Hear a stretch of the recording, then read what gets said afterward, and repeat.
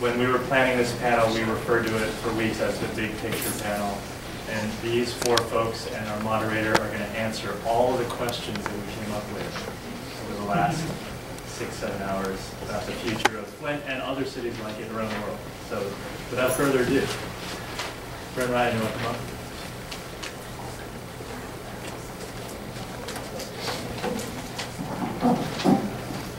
Good afternoon, everyone. Is this audible?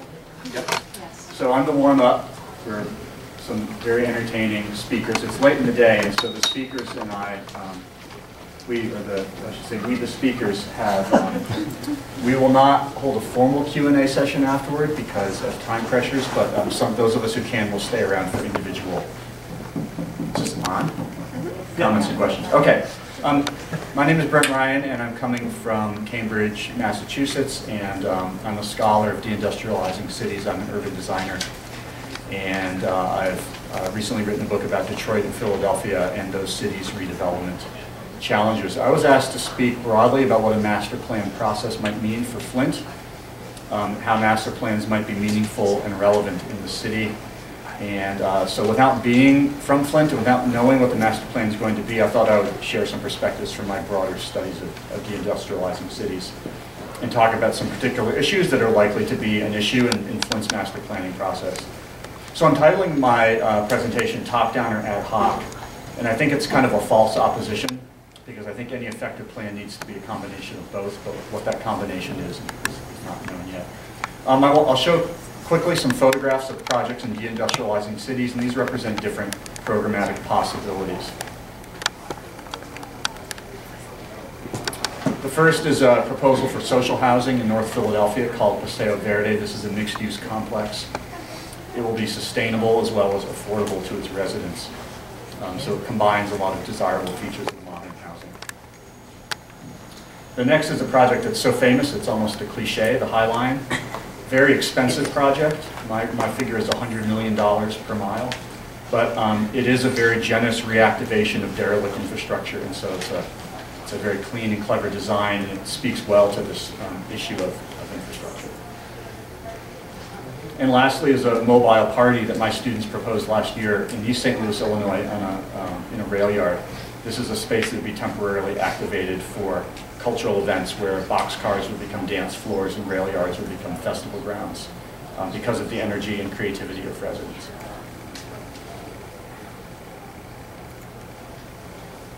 So these are exciting issues and these are exciting ideas, but these are not yet where Flint is today. We've seen that Flint has very large abandoned areas as well as very small ones, and a very serious demolition and rehabilitation challenge. So any master plan obviously will have to confront these problems and move Flint ideally toward the excitement and life that we see in projects like the ones that I showed. Flint will not be able to do this in the old-fashioned way of the old generation of master plans. This is Newark's master plan from 1964. Came out around the same time as Flint's most recent master plan. And it had a very different vision of massive change backed by massive amounts of money and massive political support at the federal level, none of which exist today. The vision, in short, was one of massive change. This is what New York was proposing at the time. Social housing, tall and abstract and rather brutal, occupying a public park. So the idea was forget the old city, bring in a new city. And you notice there's older buildings at the bottom here, but they're essentially ignored by the drawing. We know that this strategy didn't work, and that this large-scale transformation caused as many problems as it solved. This is a picture of St. Louis imploding the Pruitt-Igoe public housing in 1972, and at this point the era of top-down planning was declared over. Planning changed its tune.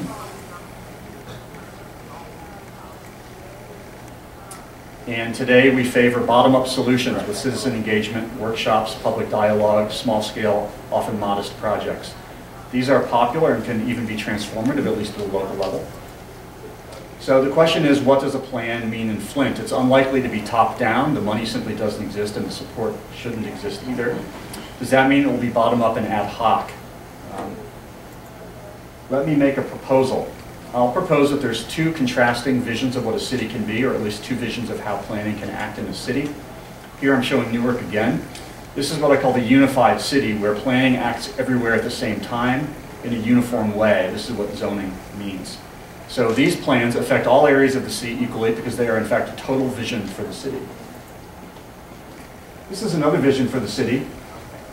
This is the disconnected city, where plans and planning build individual projects, each of which is interesting, but they have nothing to do with each other. It's a city of disconnected elements and pieces. Architects find this vision very appealing because it emphasizes the autonomy and individuality of buildings, but it doesn't provide an overall sense of a plan's purpose or of the city's future. And notice all the white spots on the map. These are neighborhoods that are left out of this plan. So I'm interested in a third vision, a city where a plan can have special impacts in special places, but also a place where change in one area can influence change in another for the better. In this vision, this is based on a 1960 idea by MIT city planning professor.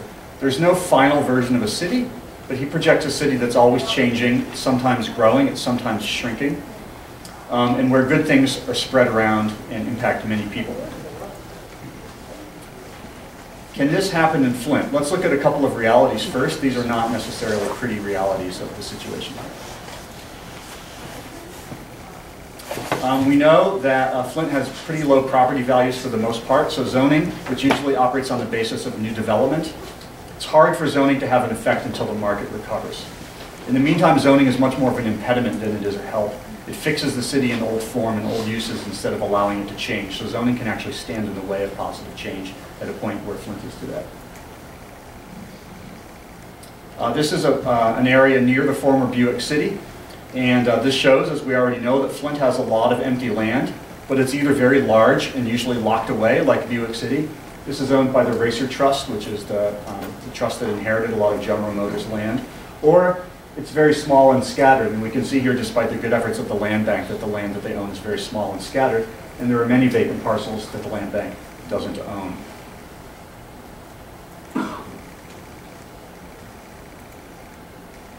At the same time, the amount of these empty parcels is growing, so something has to be done. Obviously, Flint cannot stand still, and there's a strong imperative for action, which I think is motivating the master planning effort. So this is what you could call growth. It's a growth of empty land near Buick City between 1999 and 2011.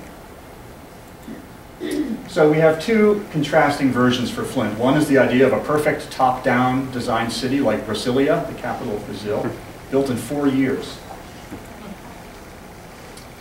The other is a place of informal and bottom-up activity where the scale of the problem is very large, but where action happens incrementally. These solutions are fascinating, and yet when there are so many vacant lots, like the one, just like the vacant lots in the small neighborhood that we're examining, we see that Flint needs master planning that operates at a larger scale and that is somewhere in the middle. In my work, I've looked at this future for deindustrializing cities in which growth that is then followed by decline is not the end of a city's life, and it's not the final story.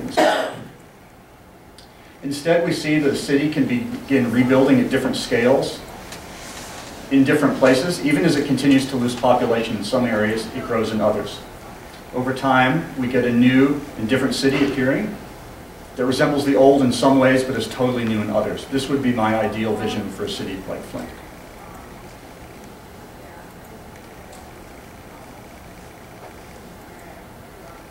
In my last slide. So neither top-down nor ad hoc, I suggest instead a flexible Flint. A city that is planning for new neighborhoods, not just the demolition of old ones.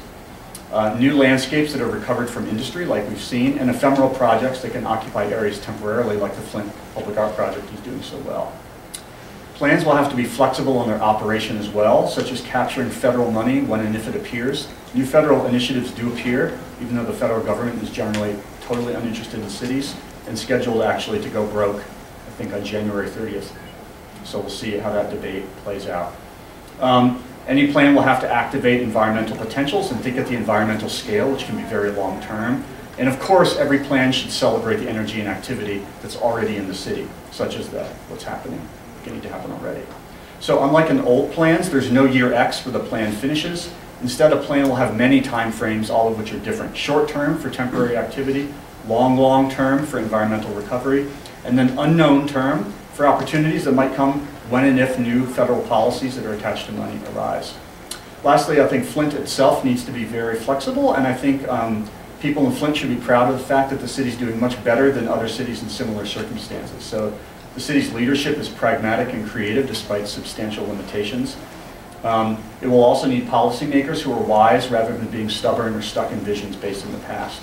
And everyone is interested in a better city after all. And of course, it can't happen without Flint citizens believing that the master plan process can change the city for the better. Thank you very much.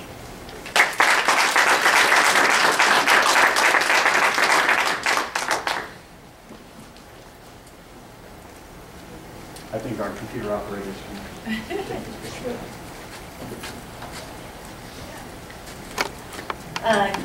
Good evening, everyone. Thanks for being here. I have to say that Brent stole a lot of my fire. So a lot of what he's talking about is kind of the approach that we're hoping to take here in Flint. So actually with that, I probably will focus a little bit more on working from the bottom up, which is our goal.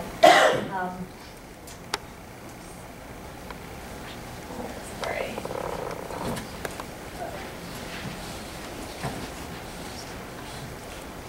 You can click on the left hand. Oh, okay. Sorry. Thanks. It's all right. So I think I don't really want to reiterate too much because I'm sure you've heard this before, but Flint has changed a lot since its peak in 1960. One thing that's important is to kind of give you planning in Flint in context. At the time of our last plan, which was 1960, we anticipated a actual increase in population to about 400,000. We had a peak population of 197,000. We had 80,000 GM jobs, 80,000 in the city. And that meant that we could not house the people that we had working in GM plants. So a lot of things that we encouraged were suburbanization, and some of the housing that was built was of poor quality because we had to build quickly. Today, as I know that Doug talked a lot about the population decline, there was a question about where we are in terms of our population. We're still declining. There was an article recently that Flint is losing about 8.3 people a day. The good news is that population decline is starting to stabilize, and we're seeing actually slower decline over time. But we still have a tremendous amount of vacancy. About 1/5 of our housing stock is vacant, and we have 20,000 blighted properties. But as the gentleman said, probably Flint's biggest challenge is public safety. Public safety is putting us in the spotlight nationally, and it's something that we know we have to address in the master plan. Talked a little bit about the history already. The one thing that's really interesting about Flint that's a little bit unique is Flint was built around public parks and schools. We were the pioneers of the community school movement, and so we had very walkable neighborhoods that were based around green space. A little bit about our components of our master plan, and then I want to talk more about community engagement. We just started the master plan. Really, we officially kicked it off in spring of 2012. And right now, what we're really focusing on is data collection to really know what the existing conditions are. And the other thing that we're starting to work on right now is community engagement. We have laid the foundation to allow for people to be involved in community engagement on an ongoing basis. But we also are trying to get a lot of residents involved in community engagement. And I passed out a flyer to you on our first round of townhouse-style meetings, so hopefully you can attend those. The components of the master plan will have the traditional kind of components. We'll talk about land use, transportation and mobility, housing, economic development, urban design, open space, and environmental features, and of course community facilities and infrastructure.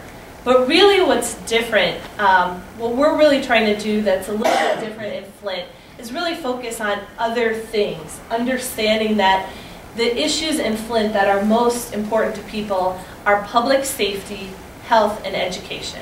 And we cannot just be a traditional sort of master plan and ignore those key components of what is important to people in Flint. And also, we really have to focus on making it something that's implementable. We will have an implementation strategy which will tell us how, what, where, when, how to actually further the goals and objectives of the plan. This is not meant to be a plan that sits on the shelf, but a plan that's actionable.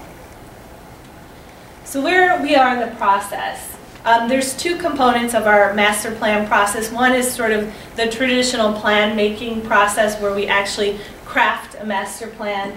But the second part is the implementation, which is actually creating this implementation strategy, zoning and capital improvement plan. So we're, like I said, we're very early in the process right now. We're at basically what do we have now, and that's kind of doing the data analysis that you need to in order to have an effective plan. And we're working on some preliminary engagement work around what is it that we want. We're working on visioning process. I don't really want to talk too much about data analysis, but just know that part of what we're trying to do is actually make the data accessible to residents and community stakeholders, and I'll talk a little bit about how we're doing that. I'm going to focus a lot today on talking about community engagement because Brent is right. We're taking the philosophy that this plan is only going to be effective if it comes from the ground up. It can't be a top-down plan. So we've organized our community engagement piece around the concept that we would allow for different levels of engagement for people who have different levels of time. We have a community engagement piece that is meant for people who may not be able to attend a community meeting, who may be very busy, but they can go on a website and they can fill out an online survey. They can go to the library and look at the plan and leave a comment in a comment box and drop it off. They can take our community mapper and map on the plan, on the map, what are some interesting things that we need to know when we're thinking about planning for Flint. For people who have a little bit more time, we have a moderate time commitment process where people can engage in a community workshop.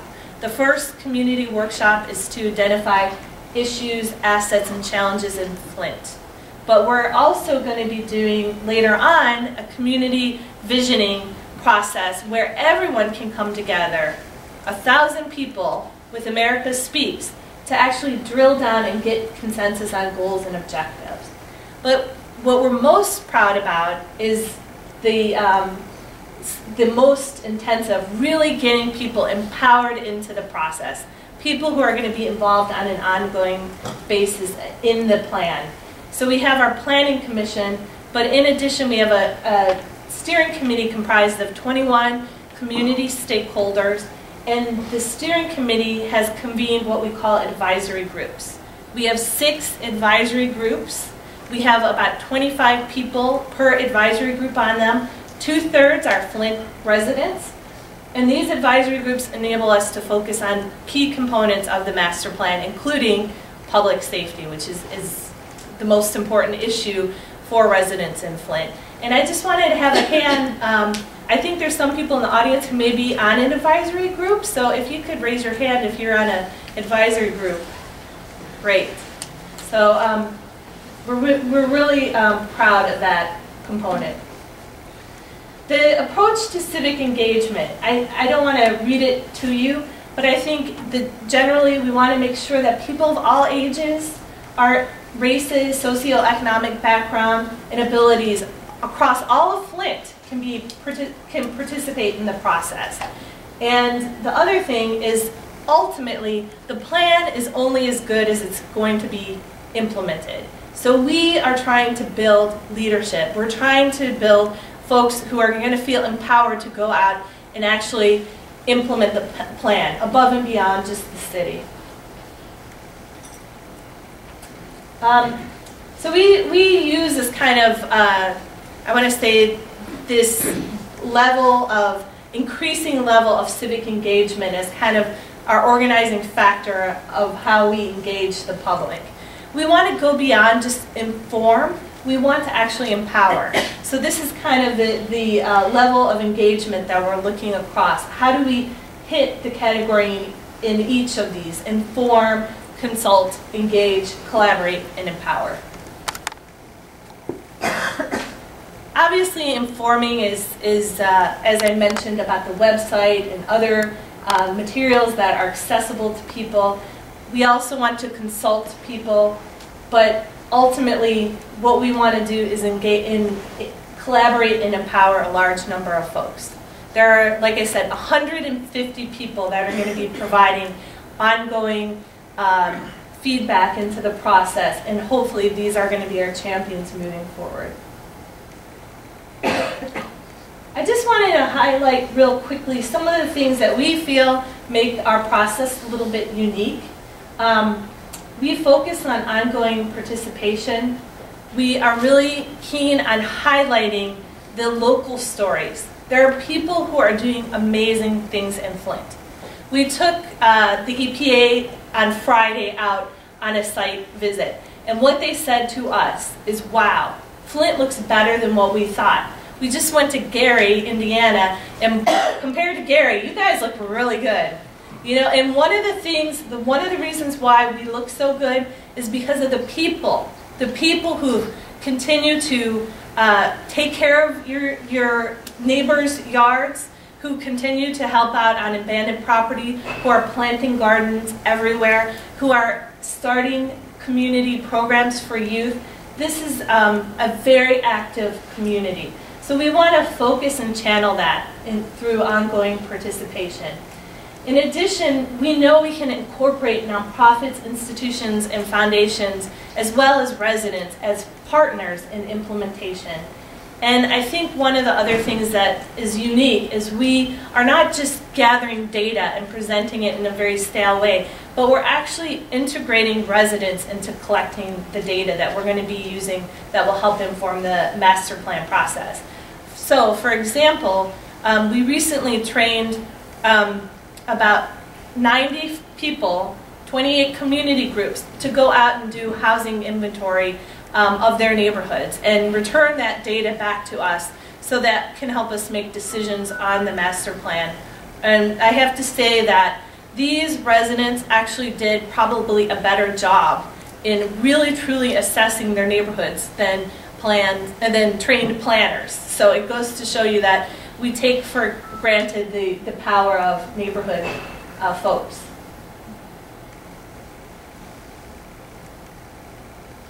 Sorry about this. So these are just some highlights of kind of engagement process that we've worked on. Again, focusing on ongoing community collaboration, a marketing-based strategy on real people. Let's highlight what's really great about Flint. The community flyer that I passed around, the workshop flyer, was about the peace mob. So you'll see as we go on some of the great things that people are doing. This is the Crepe Company, which is a great new business in downtown Flint, and I think one of the owners is back there in the picture.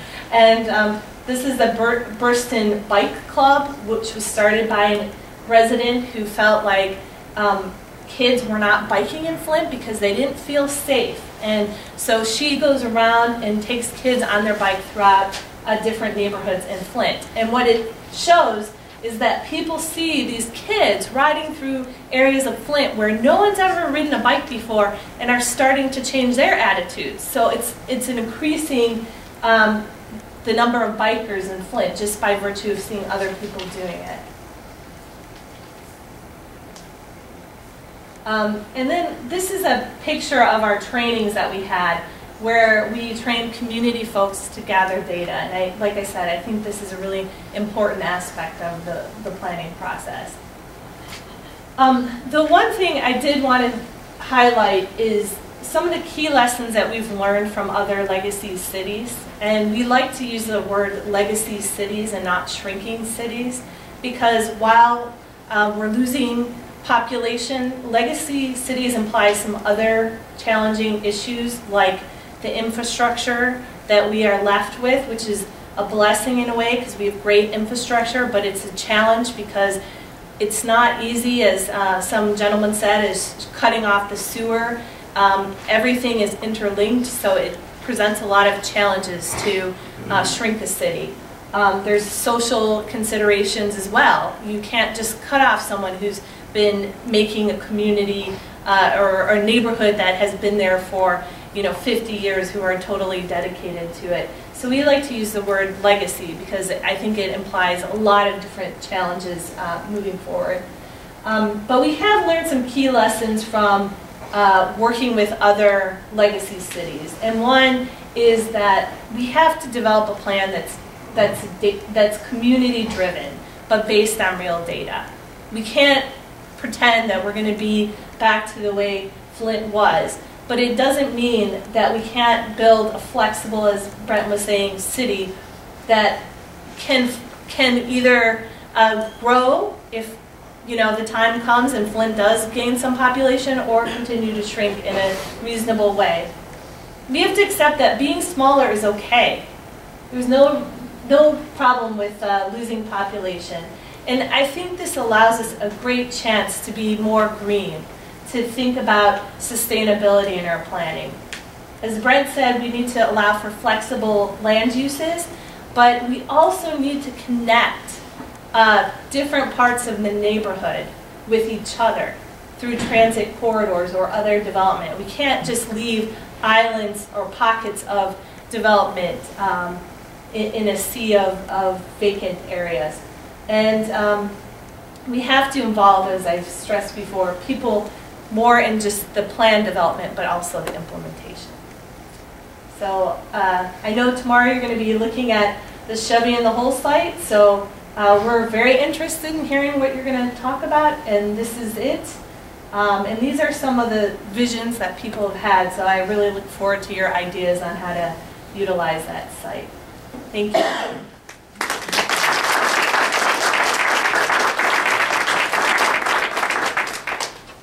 Okay, so I know it's been a long day. Appreciate you sticking it out here, and I'm going to try to move through the material you have fairly quickly to get to some questions following, even though I might have to depart. So it is difficult to take what's ostensibly 2.5 years of work and put it into about 15 minutes to present to you today. What we're going to try. By necessity and actually by design, I've decided to actually use a much shortened version of a presentation that we have used with the public in our civic engagement process. Because I think sometimes, as an architect and an urban designer, I'm guilty of this, where we might work on a project day to day, and we come to an opportunity like this to present amongst our peers.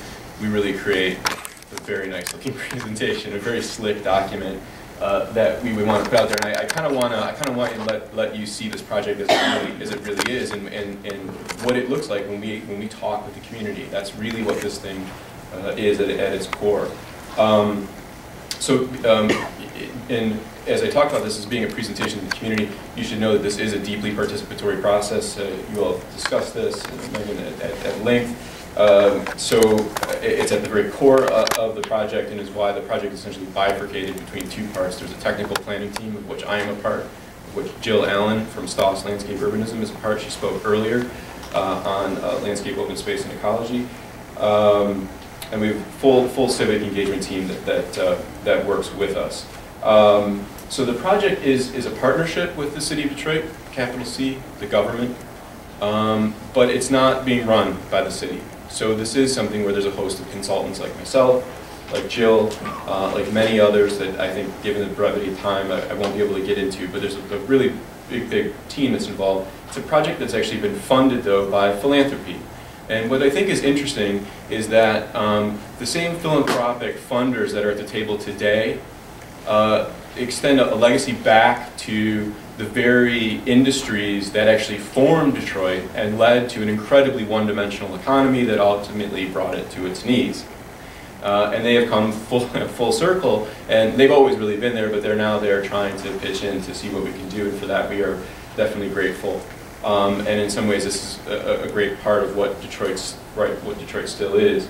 The Detroit Works project is many things to many folks, but at the core of it, it is a strategic framework. It's a framework for decision making. There are many folks within the city, private, public, big industry, CDCs, residents, whatnot, who've done for themselves for quite a long time, and people have taken care of business there, but they've done it kind of off script, right?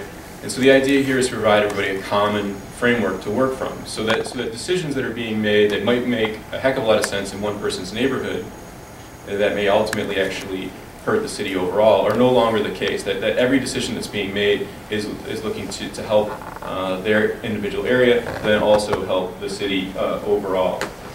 So the project is coming to a closure here soon. Within the next month or so, we're going to deliver a massive report. It will be undergirded by tons and tons of course, data from the community and other data sources. So look for that coming out in early December, and I think it's going to be a great document to have as a kind of precedent for Flint as it moves forward. So let's go ahead. While it is a framework for decision making, it is absolutely about transformation, right? This is really not the time for small steps, right? It may be the time for small steps, but they need to lead to something huge. It needs to lead to a complete transformation in almost every way. But to get there, it can't happen overnight, right? Detroit didn't get into the situation which it's in today overnight, and it surely isn't going to get out of it overnight. So this really is about taking some bite-sized pieces here, right? Initially out of the gate, how do we make sure that we can actually stabilize the city, say in 5 years? How can we sustain it within 10? How do we make massive improvements to it within a generation or so? And then how do we make sure that we can transform it overall in every possible way? Within 50 years or so, right? So a lot of times when I speak about this project publicly to Detroit residents, I talk about it and I say, look, we have to ask ourselves, how do we think beyond ourselves, right? Beyond our own neighborhood, to understand the betterment of the city as a whole, but also how do we think beyond our time here? Because many of the folks that I look at in the room and I'm presenting, perhaps myself included, are not going to be here when we feel like the fulfillment of this plan is actually going to come through. It's a sobering fact, but it's real. And we want people to understand that this is a big issue and it's going to take a long time and a lot of effort. So, and I think, I'd say also, and maybe this is a message for Flint too, I think that degree of honesty is very, very important in the public dialogue. So I would urge that. So the project itself is really based on 6 planning elements, even though I'm showing you 5, the 6th being civic engagement itself. But the 5 main planning elements that we've built this on, which makes it quite comprehensive, is economic growth, the city systems themselves, right, the infrastructure, part of this Jill spoke about earlier, public land as an asset in itself, Center for Community Progress is part of our team, in fact. Genesee County Land Bank is a great example of what we can do here. The land use itself and the image of the city through the land use, and then finally the neighborhoods themselves. All of these pieces form the kind of core superstructure for the project.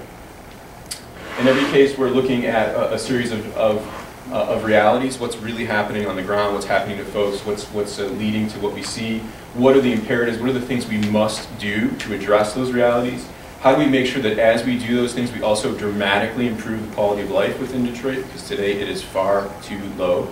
And then ultimately, what are the strategies that continue to move the city forward, small steps, big steps, and the like. So I'm going to walk through these fairly quickly. I think there's going to be a lot of stuff here, so hang on. I'm not going to get into neighborhoods just because I think we'll be able to clip through enough of it in the front end in the first 4 to get through there. It's not by chance that I start with economic growth. The city of Detroit has lost about 25% of its population over the last 10 years. It's down to about 715,000 today. And while that's dramatic, and that a lot of folks talk about gaining population back, we think more important than that, much more important actually, is economic growth. And it's why we begin our presentations on this with economic growth, and it's why it's the leading chapter in the report. And it has to do with a few different things, including the realities that we're seeing on the ground. We may have lost a lot of population, but we're still dealing with some interesting issues here. The first is that we have an overall population to employment ratio within the city of Detroit that's 4 to 1. For every 4 people, there's 1 job within the city. Most successful major American cities are around 2 to 1, a little bit under, a little bit over. Those cities have good, healthy employment sectors, they have good bond ratings, neither of which are true in Detroit, and this bears it out, right? And within all that, right, of course, within the city of Detroit, we have really low workforce participation. They actually have more folks, on the whole, ages 25 to 64, who are not part of the active labor force than who are. It's around 52%. So no matter what we do on the land side, right, and the land is kind of like the common denominator across this project, if we can't deal with this issue, we're not going to be able to do anything. So we've got to make sure more folks are employed. We've got to recognize the fact that there are a lot of folks that actually, that are working within the city, actually work outside the city, right? And in a city that's dominated by the car, with a woefully inadequate public transportation system, that's a problem, because you're limiting opportunity to a lot of Detroiters to actually flip that around. So this is beginning to reflect some of the reasons why we think it's so important. There are also major equity issues here to be addressed. In a city that is a population, 83% of which is African American, only 15% of the firms within the city are actually owned by African Americans. Equity matters, and we need to improve it. So this I'll give you an example. There's going to be a little kind of sampler throughout each one of these. This is one of our big imperatives, right? The idea that we have to re-energize Detroit's economy to increase job opportunities for all Detroiters within the city, and then improve the city's tax base itself. That's a big part of this. There's a whole host of transformative strategies. I'm not going to go through all these, but the big idea here is that we have to make sure that we can recognize, first of all, that job growth is really, really important. We've got to look at it. We've got to make sure that we can expand employment districts that exist within the city today, around the city as a whole. Make sure that we do focus on minority business enterprise growth, and that we begin to identify the key assets that we have in town right now, build on them, strategically align them, and make sure that we understand that modern industry as it exists today can be combined with new economy clusters and things like this. Today these things are held apart typically. We think they can actually be combined. So a big part of what we're doing then is we look at economic growth, and this is work that's been done by the Initiative for a Competitive Intercity out of Boston and the Interface Studios out of Philadelphia. That's part of our team. We're looking at a number of different employment sectors, not just the creative and IT industries that you tend to focus on when you're working with the growth regime that exists downtown, right? So for us, it's about something much more than that. It is about industry. We talk about post-industrial cities. Surely part of that is real. A major part of it is not. Detroit is still deeply industrial. It's a big part of the employment base. That type of employment provides jobs to a whole host of Detroiters whose educational backgrounds may not get them through the door in other firms, right? That's important. We can build on the industry we have. We can build on the eds and meds anchors that we have, which are some of the most significant actually in the country. We can build on a new economy that we understand, and the local business-to-business operations that lead to greater entrepreneurial development. And as we do it, we need to make sure that we tie it back to the actual land use itself, right? And that we begin to understand, I'm going to take this for a second, we begin to understand that the economic game in Detroit does not begin and end within the greater downtown, that it's actually arrayed across the entire city with concentrations of transportation, distribution, and logistics. Auto manufacturing, metals and machinery, food distribution and processing, new anchors up in the northwest, eds and meds anchors. There's a whole lot that's happening out there, and we need to make sure that we can connect people to that. So land use, this is kind of at the heart of the project itself, how we can better utilize our land. So we have some startling realities here, right? If you look at occupiable land, 20 square miles of Detroit's occupiable land is vacant. It's a dramatic amount of land area. If you begin to add in the rights of way that link to that, you're looking at closer to 40 square miles out of a city that's about 139 square miles. We have a tremendous amount of overall housing unit vacancy, around 80,000 units out of 360,000 are vacant. That is up 2 times from 10 years ago. So it's dramatically increasing as we move along. And as we deal with this too, we've got a lot of land that's just lying there kind of fallow and really underutilized, right? We need to find a better way to use it and be much more innovative in our approaches to transform and ultimately increase the value of vacant land. And for us, value takes on a number of different dimensions. It does include money. We need to find ways to get there. So this is about cultivating and supporting the employment districts that I mentioned before, right? Each time we dial back to this economic growth key point. We need to make sure that the land uses that we put in place can help to connect folks to the opportunity we're trying to create there. We also need to make sure that we can establish a system of innovative, ecological, and productive landscapes, particularly in those areas where no one lives anymore, right? And that's a big part of what we're trying to do. We also need to make sure that we can sustain a range of traditional and innovative urban neighborhoods overall. There needs to be different types of places in which folks can live. So this is a pretty important diagram for us. I'm not giving you a lot of the background on it, but this is our decision-making framework. This is built on a lot of physical conditions analysis, community conversations, and market value analysis, including one that we did with the Reinvestment Fund out of Philadelphia. What it does is it begins to actually lay out a series of vacancy considerations and market dynamics that lead us to understand what we can do in certain areas, right, and what might make the most sense. Blue areas you see here, lower vacancy, more stable markets. Orange areas, moderate vacancy, less stable markets. In the purples, you're seeing high vacancy. Actually, an average of about 60% of the parcels in those areas are vacant, with extremely low market dynamics. The dark blue that's here is our greater downtown. While it has a fairly large amount of land vacancy, it actually has some of the strongest market considerations in the city overall. Those factors, as we begin to look at them in their total land area, begin to lay out what we think we can do in the near term and the long term. Today, no one has this common reference point. So a CDC, and typically, by the way, they are concentrated heavily in the purple area. They'll say, hey, I've got a congregation here. I'll go to the city of Detroit. You guys give me 3 lots. I've got enough financing to come in to build 3 townhomes on there. That's not good. We can't do it anymore. Because there's not enough people here. You guys were talking about infrastructure before, right? We have extremely low densities in here, right? It's breaking the back of the city to deliver the services that they have to. We can't continue to do that, so you have to actually put a hold there. This is where more the land use policy begins to come in, which is where we're at here. So this lays out a long-term land use strategy. You're actually seeing the 50-year land use strategy here. It's based on a host of different land use typologies that I'll show you far too quickly in 1 minute. What it does is begin to lay out a trajectory, right, to move from that framework map to something in the future that is truly sustainable for the city overall, that can begin to adapt certain areas where you can reinvest in certain areas for conventional development, right? But you can reinvest in others for different types of investment, more innovative functions, some of the things that Jill highlighted earlier. So in those areas in purple you just saw, these are these areas here that we're showing, right? So these actually include innovative ecological areas that we can actually begin on a very large scale over time to use to clean our air and clean our water. There's other areas over here that we can begin to use to actually provide food production, actually grow fuels, biomass, switchgrass, things like that. There are a lot of options, but they're not going to be the conventional ones that folks have thought about in the past.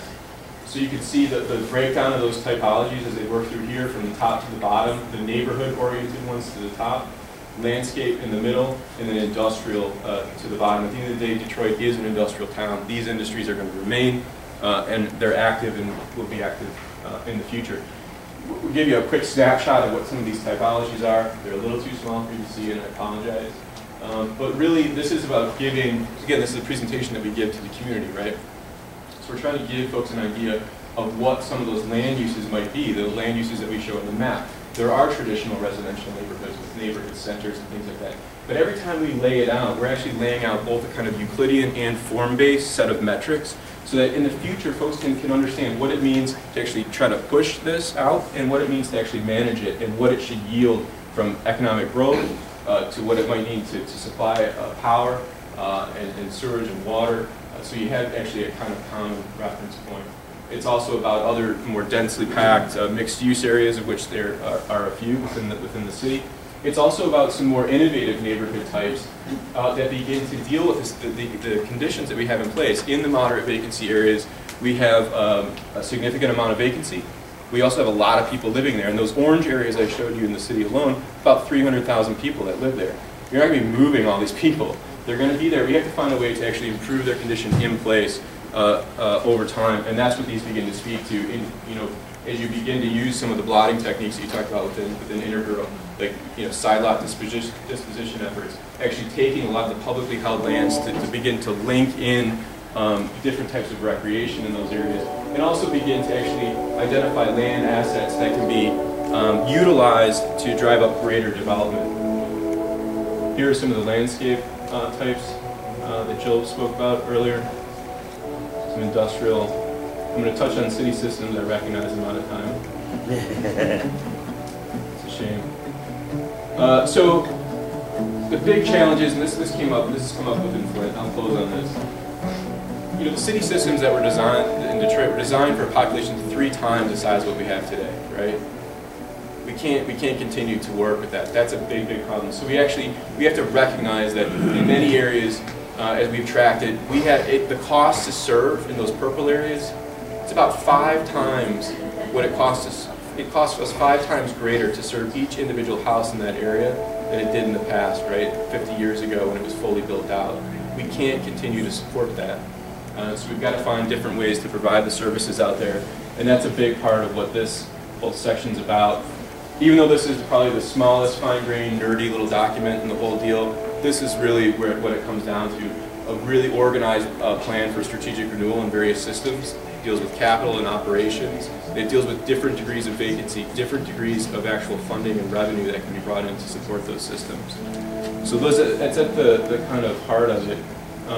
It's about using our land in better ways. I think you talked about this morning, hopefully. Different transportation systems and a better utilization of our public land, of which we have a great deal, and actually providing an organized matrix for decision making that folks within the city, folks within private industry can actually use too. So sorry I ran over, a lot to cover. Appreciate your attention.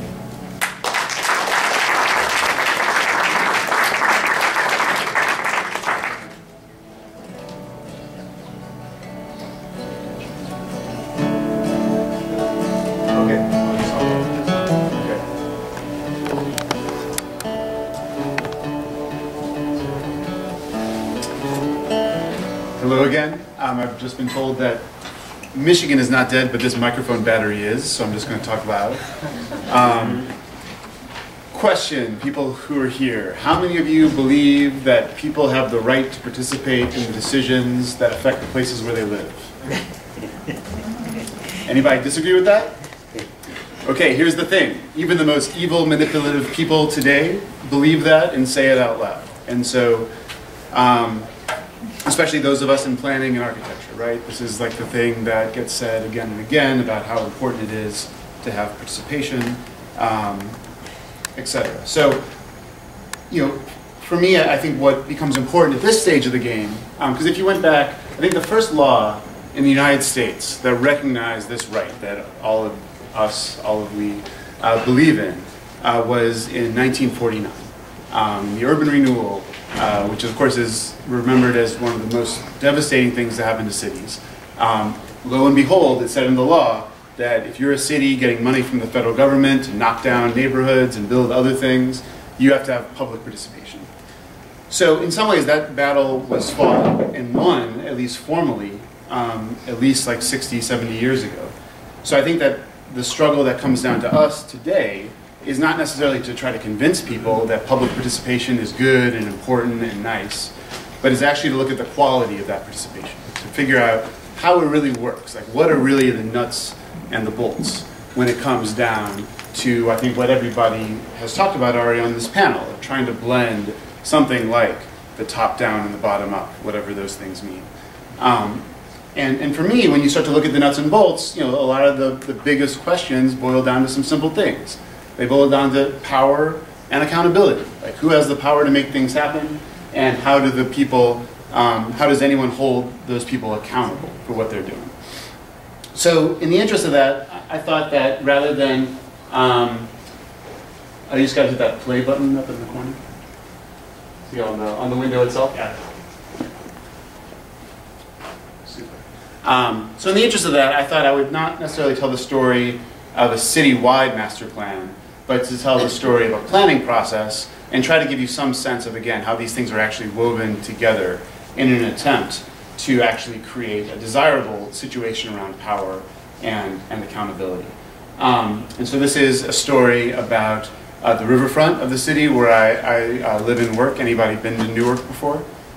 Okay, a couple people. And that hopefully besides the airport.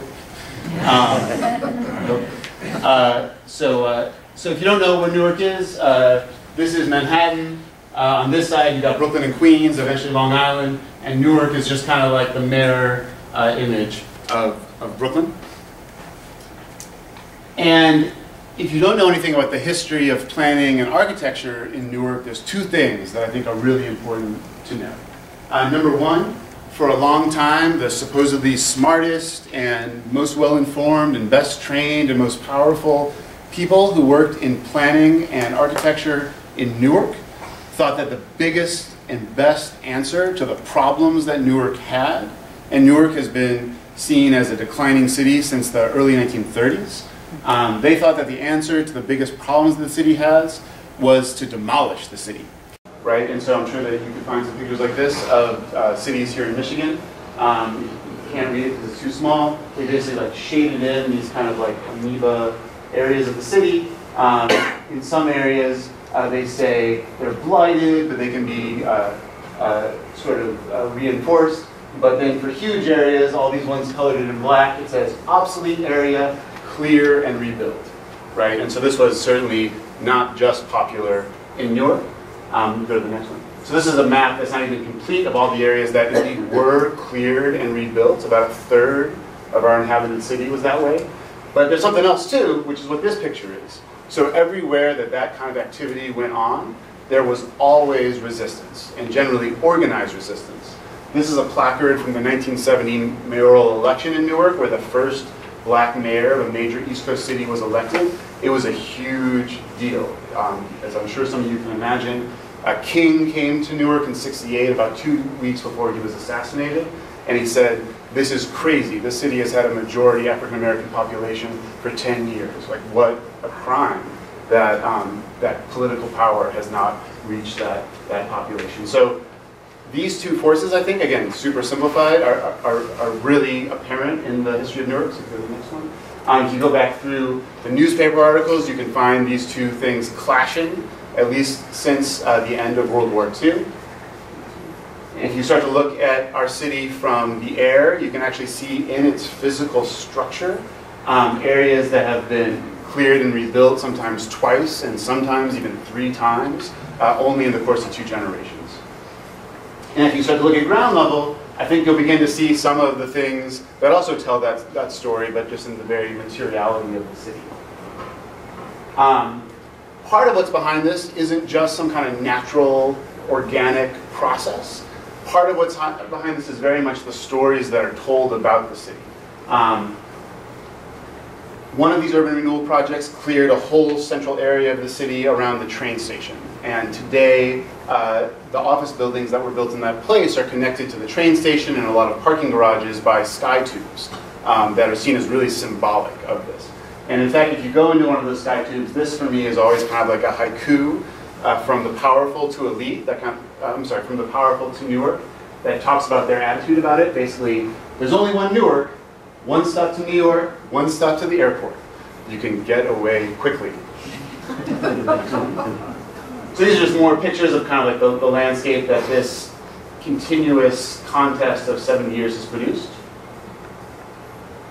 That's our Mies van der Rohe, same developer that did Lafayette Park. And then actually go back one more. And so today, even the people, and a lot of them are my friends and colleagues, that do the branding and the public messaging for the city, I think are still somewhat beholden and prisoner of some of these older narratives. So for example, 2 blocks away, actually these slides are reversed, so go to the next one. Next one, yeah. So this right here is Broad and Market. It's the center of our traditional downtown. About 30,000 people get on and off of buses at this intersection. But yet, now go backwards. Some of the folks who are in charge of branding for the city said, what we should do is have a slogan that says, Downtown Newark. It's yours to rediscover.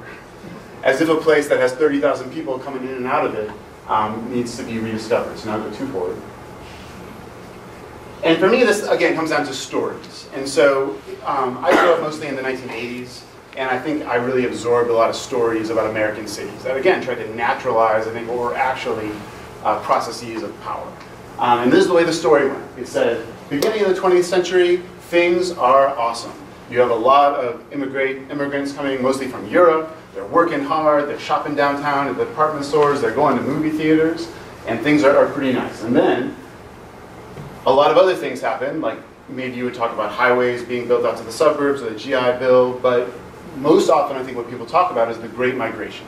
Like the 2 waves of Great Migration of African Americans that came up from the South that totally changed, literally the complexion and the culture and the life of American cities. And in this story, that event is generally told as nothing except a pure trauma, something that just happened that was bad. And the next thing, but luckily, that story is over now, and like cities are awesome again, and there's an urban renaissance, right? And we all can like live like friends.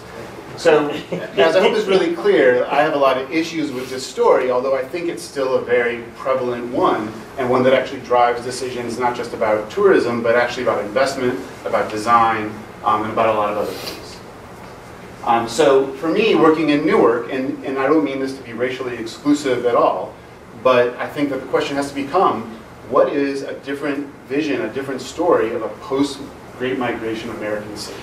What does it mean to be what was called in the 1970s a proud black city? And again, I don't mean that at all to be just an African-American thing. So I want to tell you a story about our riverfront. This is a picture of the part of the riverfront I'll be talking about. It's about 5 miles long. About 80 different entities own the land along here. And we have another part of our riverfront, another 5 miles, that borders the biggest seaport in the country. I'm not going to talk about today, although there's a lot of interesting things to say about it. But this is the part that touches, again, neighborhoods, the downtown, etc. And so now I'm going to tell you 5 very generic. They're true of a lot of different places. In fact, a lot of these things in this particular story are not brave new innovations in rocket science. They're just trying to put together things that you find. But the first generic but true thing is that the river was the reason there were people in this place from the beginning, whether it was Native Americans fishing there, or the first Puritans who came who wanted to found a theocratic society, or of course people who built factories, and most importantly the people that came to work in those factories. Second, generic but true thing is that one of the outcomes of that history was a pretty scary legacy of environmental degradation. So this nicely decorated area with these planted pots is the former site of something that sounds really nice and lucky, the Diamond Shamrock Factory, right? They made, among other things, a lot of pesticides. They made DDT for a long time. That became illegal. When that became illegal, they found a new business in chemical weapons. They made Agent Orange on this site for about 40 years, and then dumped one of the most poisonous byproducts of that dioxin into the river, which resulted in a 17-mile-long Superfund site, which I can tell you more about. Again, not so unique, but very true. Third generic but true thing, if you go down to the river's edge today, you'll find what planners in their exquisite jargon will call underutilized properties. and then the very last thing that's generic but true is that all of these things are not for lack of planning and not for lack of investment in planning. And this is, again, where accountability becomes so important. So when I started this job, and of the 10 things they asked me to do, I was the chief urban designer for the city. They said, hey, why don't you look at that riverfront? There's been some talk about it, I hear. And they gave me a stack of plans, going back to the late 1960s, that was about 4 feet tall. Now, all but one of these plans had been sponsored by a very powerful constituency in the city, which was generally downtown landowners. And those downtown landowners, since at least the 30s, had generally not lived in the city itself. And so most of these plans, as you can probably see from some of these excerpts, were very much about best case scenario real estate investment type plans, right? Where there's lots of different plans in the world, lots of different flavors of plans. And I think that an educated constituency really needs to figure out how to distinguish between them. Certainly many of these plans are of the type where you hire some architects and planners to draw some really big buildings, and you hope some developer sees it and says, yeah, I feel like spending like $500 million. Okay, so that's the next. So similar to what Brent said, that has become a kind of trendy approach. We took 2 lessons from that history. One was that even if the most powerful people in your city, the people with the most money, are behind the plans, that might not be enough. They even themselves might not have enough people to make something happen.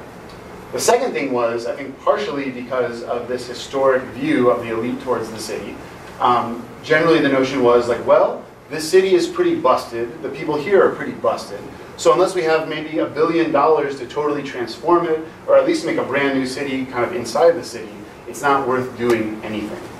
And so I was really lucky that when I came into this job, I started looking through some of the budgets, and it turns out that in fact, that attitude was so strong that they had pulled down a couple different funding sources to do different kinds of public improvements that amounted to like $6 million, but it had just been sitting there for about 8 years. Again, because of this notion of it's not totally transformative, it's not worth doing anything. So what I'm going to do now is tell you 3 areas of activities that we've done around this particular waterfront. It really treats about 250 acres, which in the scheme of things is not that big. So we go to the next one. So the first category is organizing. And for me, this was really the most important thing to drive activity around, again, power and accountability, which was how can we actually weave people together to get something actually worthwhile to happen in Newark, the riverfront that Newark wants. Next one. So we started off by setting an arbitrary goal, just something to kind of mark some distance, which was 2 cents from 2%. We wanted to involve 2% of Newarkers, a pretty modest goal, in somehow remaking this place of the riverfront in the way that it functioned in the overall city. I had to throw this in there because there was some discussion about the master plan, and what this is anyone know Wacker's Manual? Anyone come across this like trivial footnote? One guy does. What is Wacker's Manual? One of the first major attempts to try to imagine alternative ways of thinking about cities, wasn't it? Yeah, well, it's connected to that. So this was connected to the master plan of Chicago in the beginning of the 20th century, which was a bunch of like rich business people being like, we want to hire some architects to design some beautiful things, and therefore we can steer public investment. Along with that, they were thinking about implementation. Again, their notion was to get their plan implemented, and they said, well, we might convince the adults, but that's not enough. Like, we need to somehow indoctrinate the kids. And so what they did is they wrote a textbook for 8th graders that's still used today in the city of Chicago, which is Wacker's Manual, which generally tries to say you should have a lot of patriotism in your city and therefore like love our plan. So I don't think it's exactly enough, but I think it's an interesting tool.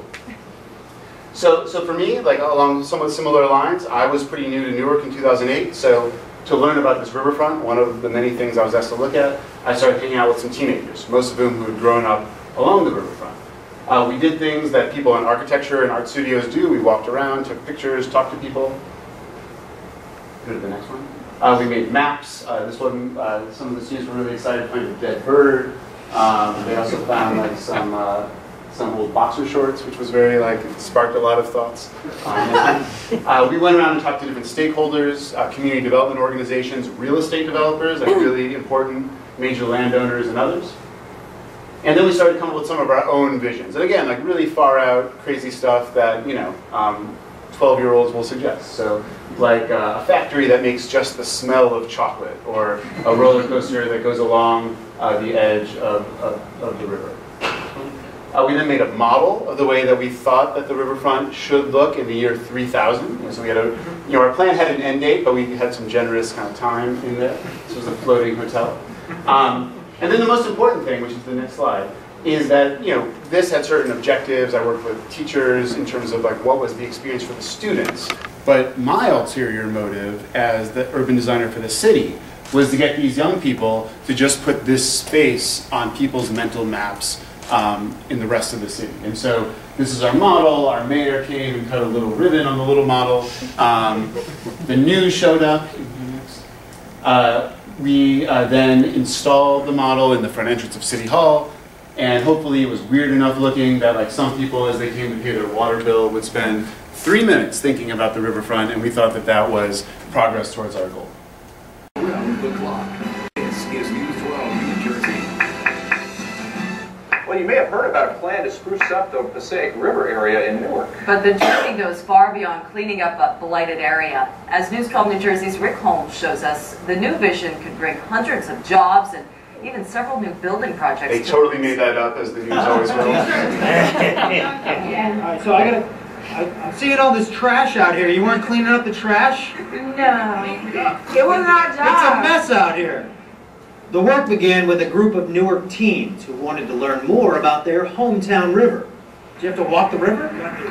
Yeah. You had to walk, yeah, see what was down here, really like get up close and personal with it. Their work is paid off. Newark City Hall wants to turn the Newark riverfront into a brand. Go ahead. Several projects. So again, this is mostly totally made up by the news, but for me the really great thing was, and certainly there's a simplification as all stories are, is that they actually told the story, like some teenagers like had this idea and then like the whole government was like, yeah, like we'll do your idea. You know, and for me that actually was like a really positive, you know, way to advance the PR of the project. The next thing that we wanted to do was actually give people a chance just to come see this space for themselves. So we were able to get some funding from the National Endowment for the Arts, of all places, and we were able to sponsor a series of walking tours and boat tours. So this was our first postcard for our first year of this back in 2009. I got to collaborate with a guy who did a lot of dance club flyers. His company was called Infamous Designs. You can keep on going. And so this was, at this point, in the last 4 years, we've taken about 3,000 people out on these tours. This woman has a great t-shirt, "Haters Make Me Famous." So that's one of our slogans in Newark. Keep on going. We go in and we meet actually local business people, and the idea is just to try to like weave our own imagination of this place back together.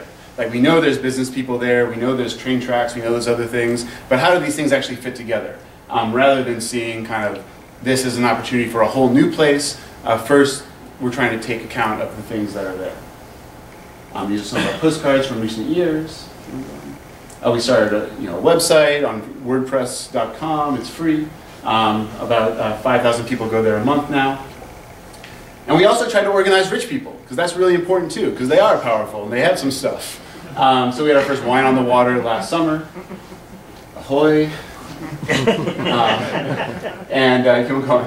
And so this was how we were doing at the end of last year. I have to do the numbers again for this year to see how we're doing on our 2% goal. And this thing up in the upper right, you can keep on going, was one of the most promising things. And so as we got into doing the zoning anew, which I'll mention very briefly at the end, a number of community organizations that didn't really have any prior history of collaboration came together to write this one-page list of just vision points for what they wanted to see for the future of this riverfront and the future of this space, and they got about 700 people to sign it. So in terms of wanting there to be a constituency and seeing that as the only viable way for anything worthwhile to happen, this was a small but promising sign.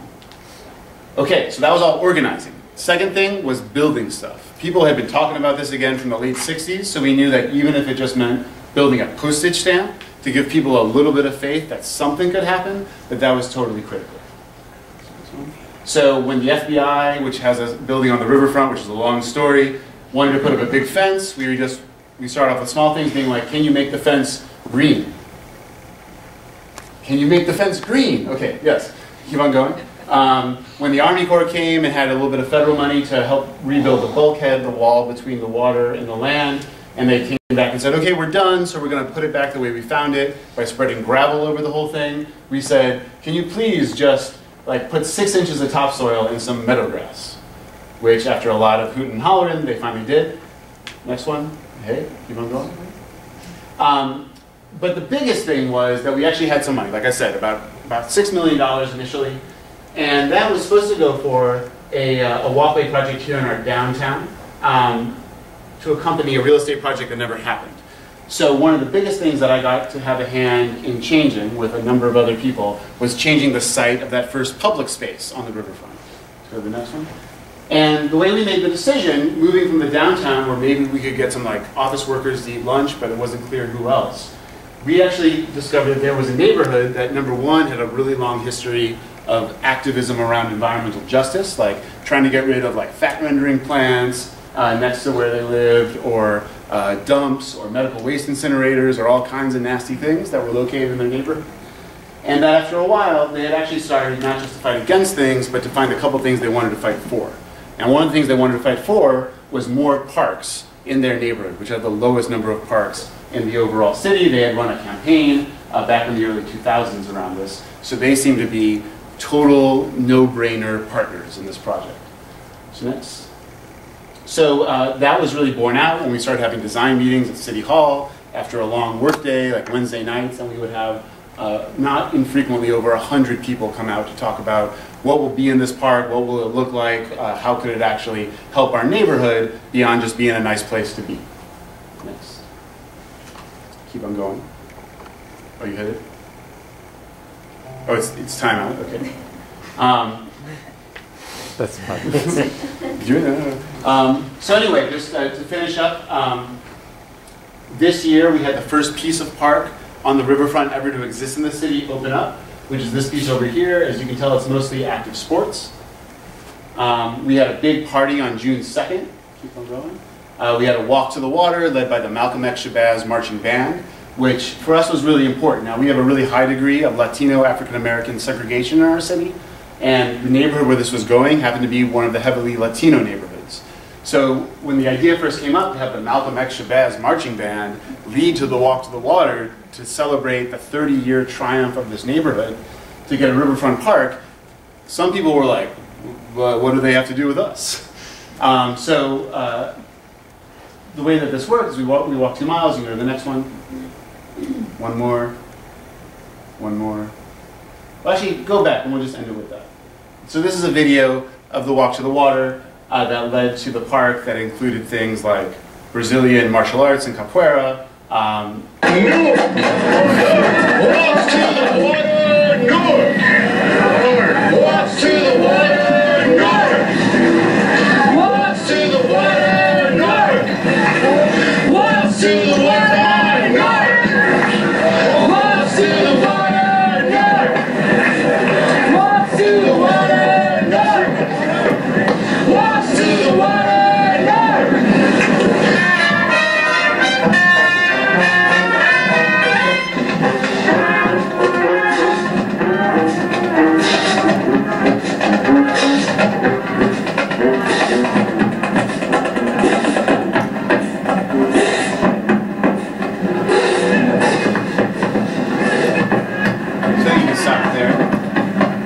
So I think just to conclude, I mean, for me, like the biggest lessons learned have been how to actually try to create actually workable alliances, how to go beyond civic engagement into things like popular education that actually try to reveal the mechanisms of state power to people who have a real interest in how a state uses its power or a city, and to really not see design and planning as things that really smart people make, and then other people should feel really lucky to receive them, but actually to see all of those things as a constellation between which we have to connect the dots. Thank you.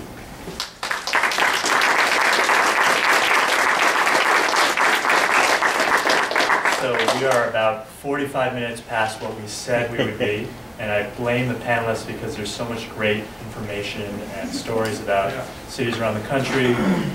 So I have to plead with the panelists, who I think you guys were scheduled to leave by now, if you could stay for a couple of questions, either from Dan or from anyone in the audience. Is that cool?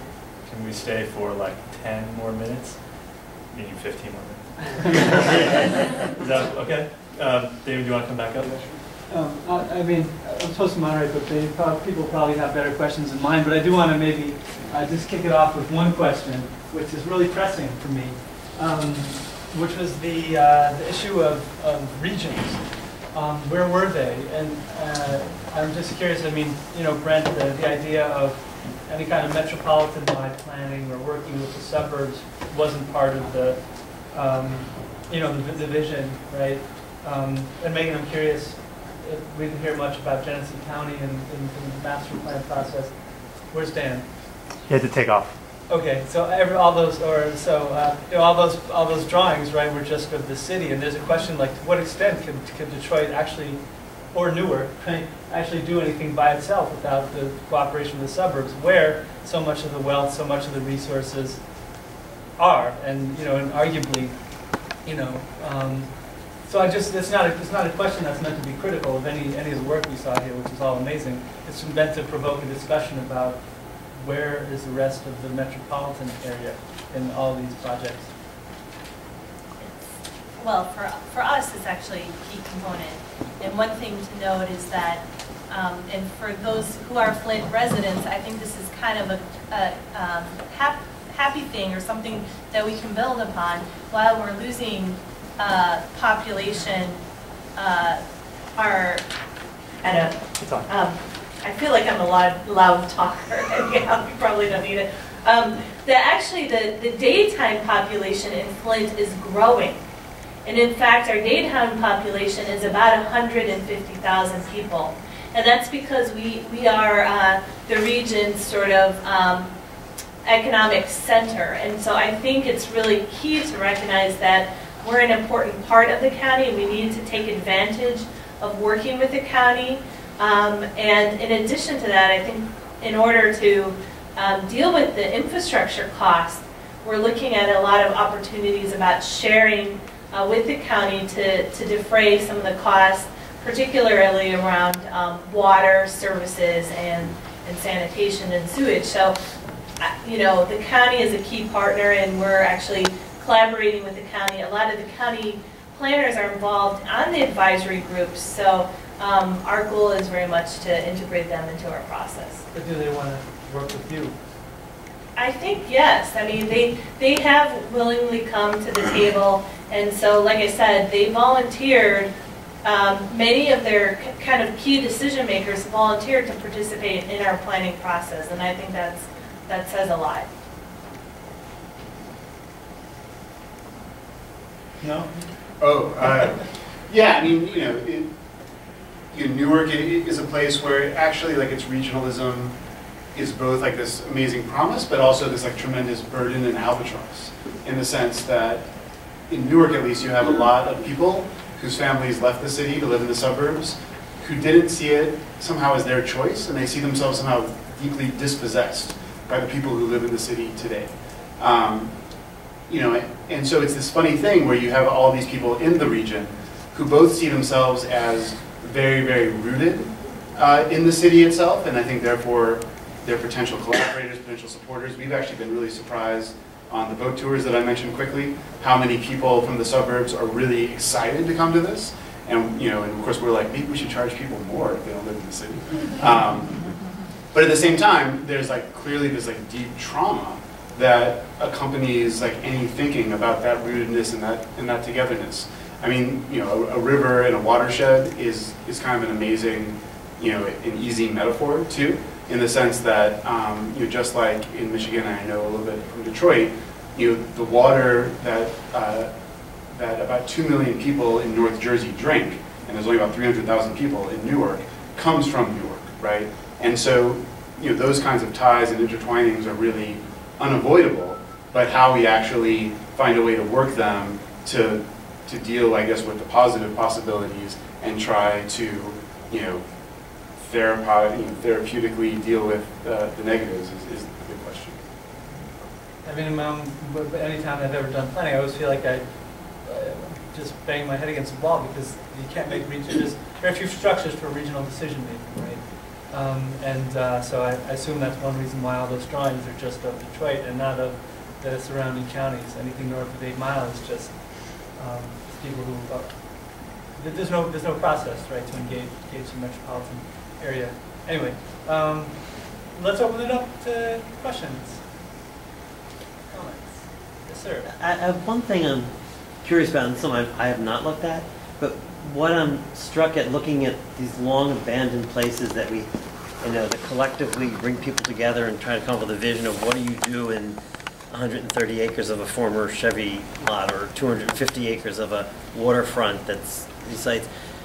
And I'm wondering, are there any lessons to be learned from all the military bases that were closed, where you suddenly had, you know, 150 acres of something where we're shutting down everything on the base and go do something, and now we're 20 years down the road, some of those bases are now finally being completely built out, and I'm wondering, are there lessons to learn from that into how you deal with this vacancy into vibrancy?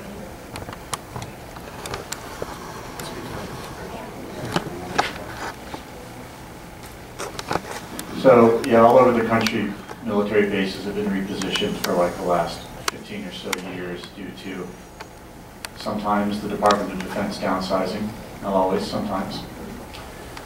Those bases are often in really different kinds of markets. So they're so diverse that it's hard to draw a single conclusion about them, but one example would be the Presidio in San Francisco, which is about as scenic a type of property as you can imagine.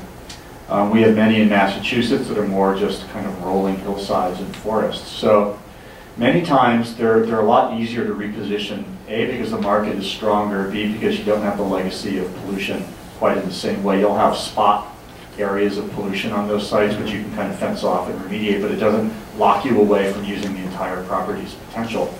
So oftentimes they can be returned to nature or turned into regional office parks.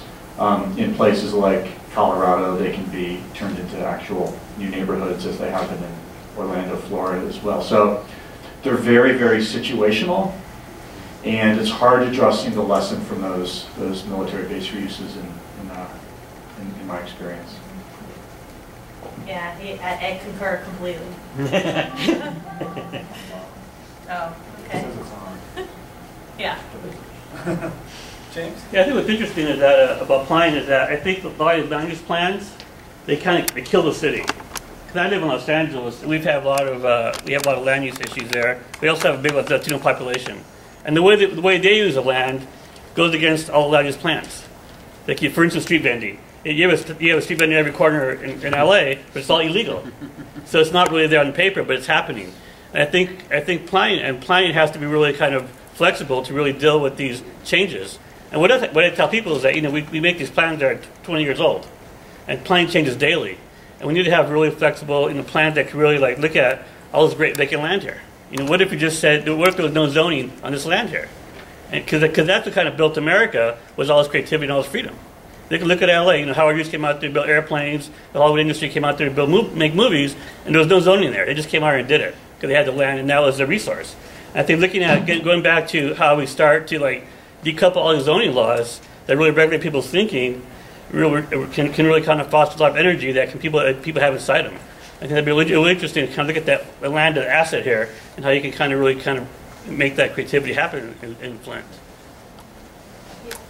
Absolutely. I think we're looking at creating flexible zoning that looks more at design and less on use, so that we can evolve with, you know, the creative and innovative things that are going on. I mean, I would just say, like, freedom always sounds great, but, you know, at least like in my city, you know, people are really concerned with control, you know, and they don't want to be controlled, but they want to have democratic control over their neighborhoods. And if that means, you know, and oftentimes that means like they don't, you know, we'll get calls being like, I heard that there's a liquor store open up on Flint Ave, like, can't we like make that illegal?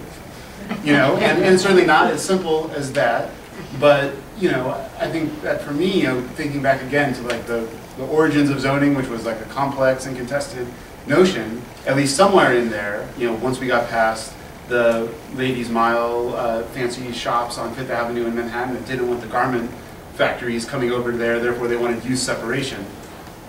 We also, though, have, I think, a lot of totally understandable, legitimate, and supportable notions that people want control over their neighborhood. They want to be able to have a collective process. They don't want someone being able to come in next door and open a fat rendering plant. So I guess I get a little bit nervous about just kind of like the vision of unimpeded, market-based freedom. I'm from Pontiac, and Megan, you probably are aware we have the emergency manager issue, and I'm very impressed how you're able to move forward with your planning process. In Pontiac, we have more of a situation of disengaging the community. The community has kind of been told to go outside and sit down and shut up because we don't want to hear you. The community engagement has been coming from community-driven endeavors like the Sesquicentennial celebration that I've been on that commission and moving forward. Megan, how have you been able to actually work with your emergency manager to move forward like you? Can you guys hear me okay? Yes. Okay, I'm a loud talker. In any event, we're really fortunate with the selection of our emergency manager, who was a long-time Flint resident, who was actually our interim mayor. And so he was really always pushing for us to do a master plan. So when he was appointed, and the city did decide to move forward with we received HUD funding to do the master planning process. And now we have an emergency financial manager too, and our emergency manager now is our city administrator. But I have to say that they both, I think it's really hard for them, and they've taken the position that they're often having to make decisions in a vacuum, in an emergency, where they don't have any data and they don't really know what the community vision is. So they see that this master plan process is an opportunity to really get that type of information. And a lot of times their decisions are solely motivated on cost-saving measures, and that's not really good policy for the future. So I think they actually see this as a tool for them, and they're really excited. And they've taken the stance that they want to involve our team more and more on decisions like demolition. Like, let's be more targeted about our demolition. Let's not just demolish, wherever, but let's see where we have the best opportunity to transform neighborhoods. So I think I've been really lucky. I think that's not been the experience of a lot of the other cities with emergency managers. I've also heard challenges in other ones like Benton Harbor that haven't had that same kind of support. So I'm fortunate. Can I ask a question? Sort of one of the background premises of the idea of putting together this conversation had to do with the idea that there were two components that would potentially contribute to a great plan for the city. One of them being a really great process that had a high level of involvement and produced, a community vision. The other one being that there might be some kind of vision that would come from just a great story, a great idea that wasn't necessarily born out of process, but that would be born by some kind of inventive, creative solution that maybe only a designer or someone with specialized skills might be able to produce. And I read all three of you as being kind of against, or at least strongly de-emphasizing the idea that there are specialized skills or people who have the ability to create a vision that isn't produced by the community. Can you all comment in some way about, like, to what extent some kind of image or identity or vision might require a specialist type of knowledge? Yeah. So just very quickly, the planning field for the last 30 or 40 years has been in a period of self-criticism over what it perceives as the cardinal sin of allowing designers to have too much power, with the resulting fact that many planners favor a purely bottom-up approach. I think the interesting thing about legacy cities is that the scale of problems is so large that it completely forbids a purely bottom-up approach. So why I titled my talk top-down or ad hoc, and said it can't really be either or. But it doesn't mean that an approach where there are ideas about the city that are not simply generated from a parcel by parcel perspective. They're tempered by the reality that there are citizens who are active and engaged and care about what happens to the community. But there are also larger realities of the city, like shared streets, shared infrastructure patterns, shared open spaces, shared natural systems, about which decisions are going to be made that aren't going to be made on a parcel by parcel basis. And I think some kind of intersection of those realities is where we should be headed in the field. I don't think we're there yet, because I think we've come out of a period where we really have favored a purely bottom-up approach, and now we're realizing it's too small a scale for some of the problems that we face. Yeah, and just to add, I think we kind of recognize that there needs to be both. In the way that we set up our advisory groups, which are meant to kind of feed into the system and provide kind of ongoing feedback on the master plan, We have 2/3 residents, but 1/3 of that group is comprised of what we call content knowledge experts. And these are people who can bring kind of fresh ideas, because as a resident, you know, it's hard sometimes to think about your community differently and think about some innovative opportunities. And a lot of the residents have asked for that. They're anxious to hear other perspectives and other ideas that could really transform Flint in a way that they haven't really thought about. So I think we're trying to build both into our process. Yes, Stephen, no offense, but it sounds like we all think that you got it wrong. I mean, I think that expertise is utterly critical. I think the way we treat expertise is a really important question. So that, you know, the way I think of it, which maybe sounds just jargony, is that we need to really take expertise and like disassemble it, right, into like a kit of parts, so that other people can pick up those tools and use them. But by no means does that I think involve taking all the experts out back and like doing something to them. But on the other hand, like I do think that vision is a real problem, and like the history of the idea of vision is like a real problem. You know, not that I'm opposed to creativity, you know, even though we live at a time right now where it really seems that the official line is that like vibrancy and creativity can like fill any void and like fill any stomach, which I just don't think any of us can accept. And I guess that like from my like very abbreviated understanding of the last 100 years of planning and design and working on cities, it certainly seems that the idea of vision is much more often put to use to subdue differences than it is to actually like create consensus. And I guess in the end, for me, life is complicated to the point and sometimes delightfully unexpected and sometimes obviously tragically so, but that the notion of a vision that somehow will like inspire all of us to go out and do something is just like really hogwash. And like again, that's why I go back to like power and accountability. Like what we need is a system like maybe democracy where we all can come together out of our individual lives, which shouldn't ever end, and actually come to some kind of collective decision making, you know, under some kind of accepted shared form of rules, and then we can evaluate the outcome to see like did that go the way it was supposed to or not.